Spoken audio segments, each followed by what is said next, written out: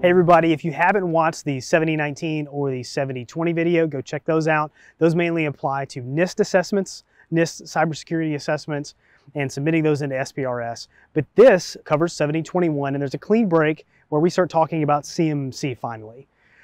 This particular clause is entitled Contractor Compliance with CMMC Level Requirements.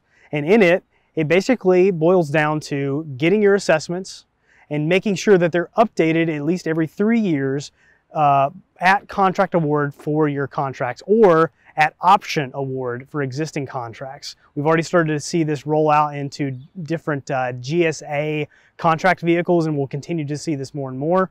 But essentially, you're going to need to make sure that you have had your assessment completed to the level of the RFP requirements that you have.